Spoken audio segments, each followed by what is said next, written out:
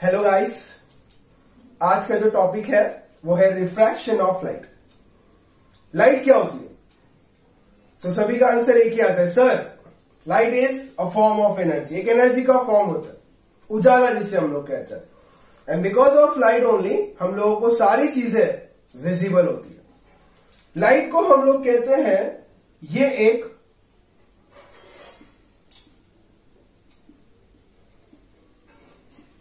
Electromagnetic radiation है। Radiation वो होता है जिसे किसी मटेरियल मीडियम की जरूरत नहीं होती है ट्रैवल करने के लिए। सो नेचुरली लाइट वैक्यूम में भी ट्रैवल करता है। इस चैप्टर में हम लोगों ने देखना है लाइट का एक important concept, that is refraction. आप लोगों ने रिफ्लेक्शन देखा होगा। रिफ्लेक्शन को सिंपल लैंग्वेज में कहते हैं बाउंसिंग बैक ऑफ लाइट। जब लाइट एक रिफ्लेक्टिंग सरफेस पे स्ट्राइक करके रिपीट होता है उसे हम लोग कहते हैं रिफ्लेक्शन ऑफ लाइट। यहां पे हम लोगों ने पढ़ना है रिफ्रैक्शन। सो रिफ्रैक्शन मीन्स जब लाइट, जैसे फॉर एन एग्जांपल हमने कंसीडर कर लिया कि ये एयर है and this is somewhat glass. सो ये दोनों अलग अलग मीडियम हुए। एयर की डेंसिटी कम है, ग्लास की डेंसिटी उससे ज्यादा ही होती है।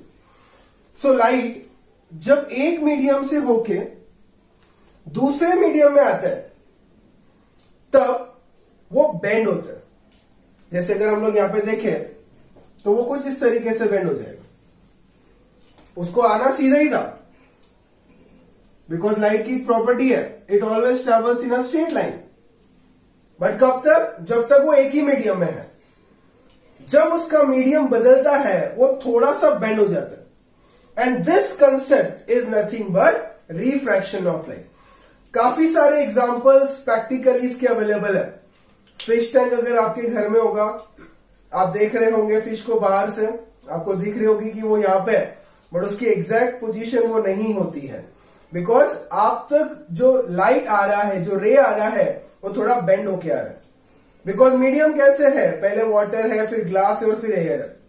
इसी तरह से अगर आपने एक कांच का ग्लास भरा पानी से और उसमें अगर चम्मच रखी या फिर पेंसिल रखी तो बॉर्डर पे आपको ऐसा लगता है कि वो टूटा हुआ है। It is because of what? Refraction.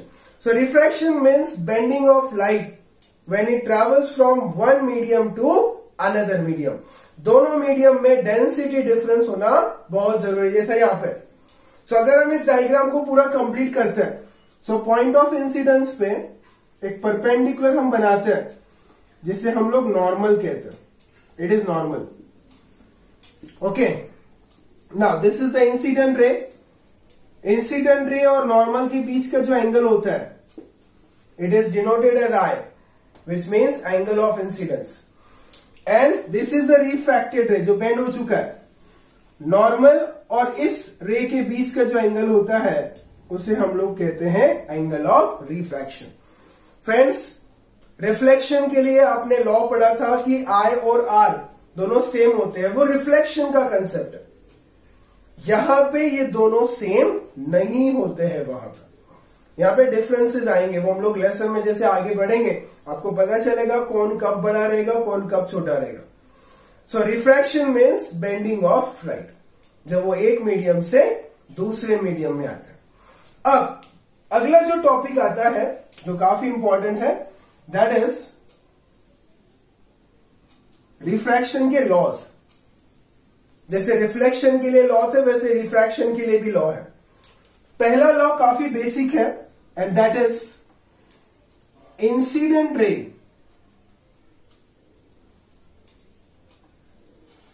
And refracted रे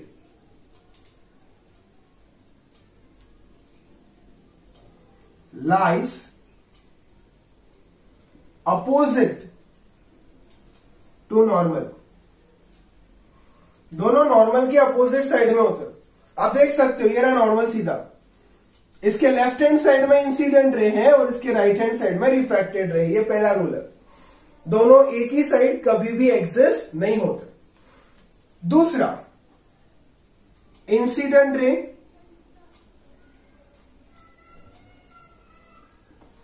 refracted ray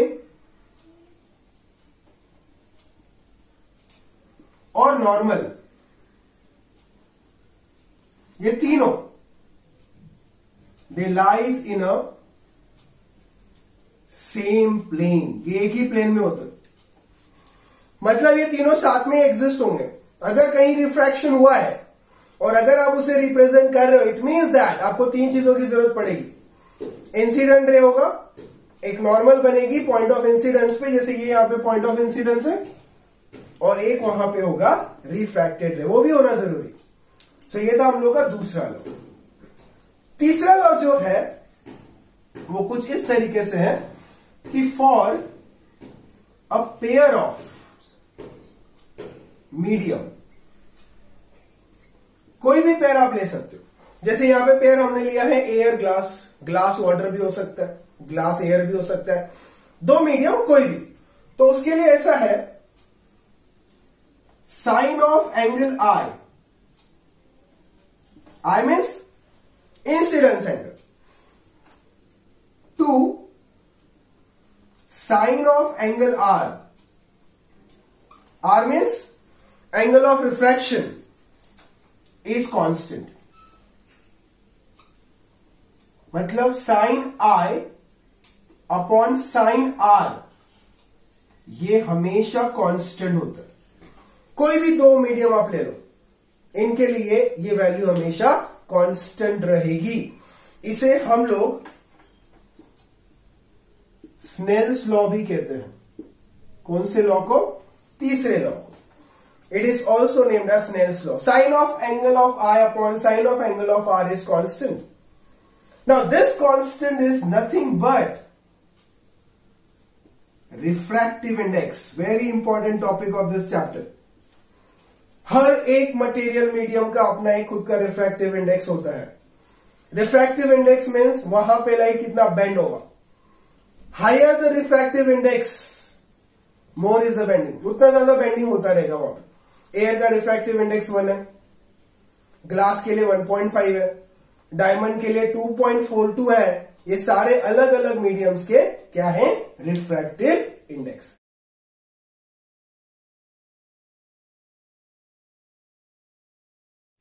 तो फ्रेंड्स, हम लोग बात कर रहे थे रिफ्रैक्टिव इंडेक्स की। हम लोगों ने स्नेल्स लॉ के हिसाब से देखा sign I upon sine are is constant which is nothing but refractive index.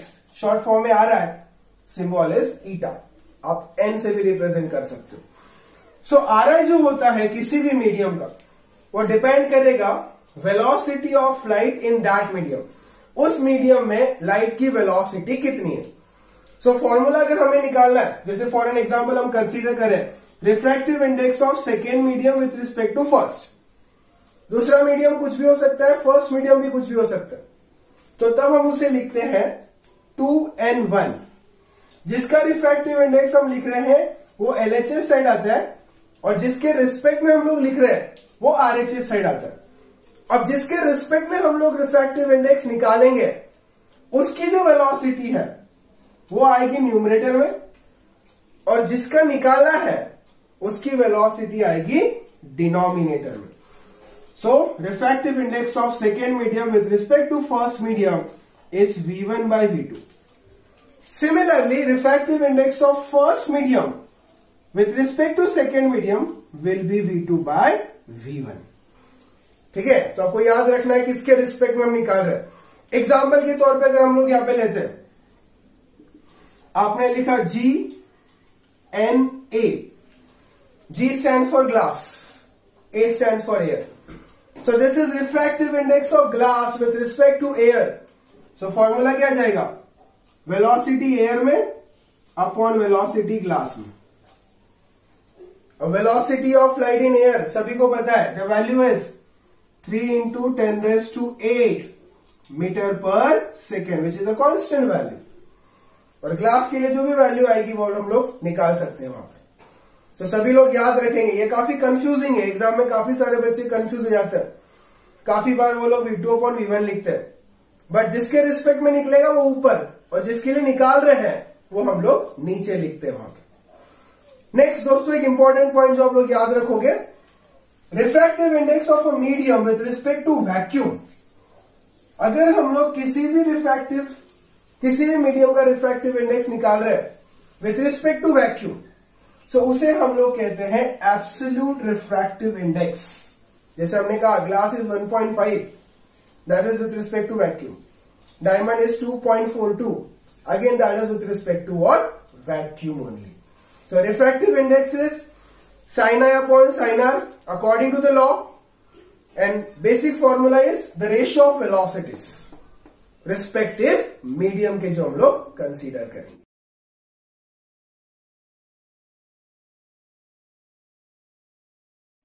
Now we will see the cases for refraction.